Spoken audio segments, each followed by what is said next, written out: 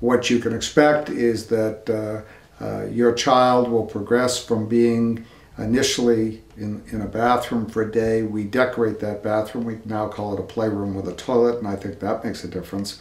It's fun for kids to decorate the bathroom and to spend time with one parent or both parents. There's a lot of bonding that goes on.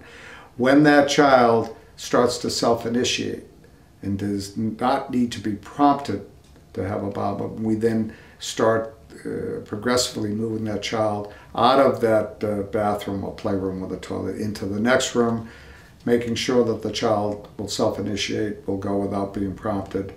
And then the laxative that we're using, which is usually senna, we can modify the timing of that so that that child is now getting back to school, daily activities, and we can give it at a time so that that child will then go to the bathroom once or twice a day, late in the day after all of his or her activities are completed.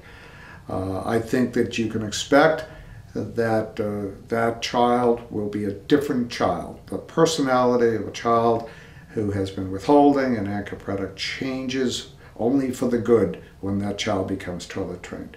They run around the house yelling, "I did it, I did it, I did it."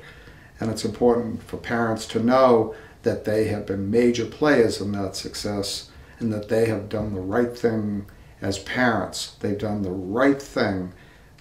That is what's necessary for a child, especially a toddler.